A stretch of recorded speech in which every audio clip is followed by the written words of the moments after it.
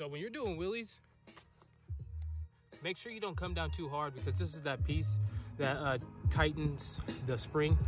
I was at that beach or whatever, and I like came down too hard. I didn't even put the clip in the video, but I came down too hard and this thing like popped up. It didn't strip the threads, but it popped up and it was all the way loose. So when you're doing wheelies, don't come down too hard. Like, make sure it's like you're trying to, you know, be easy, lean your, shift your weight backwards and kind of be soft, gentle if you're gonna do it. Otherwise, don't do it, because you especially if you have the external battery set up, you're gonna be adding way too much weight to the front. Look at that. It's a wall. You know what I'm saying?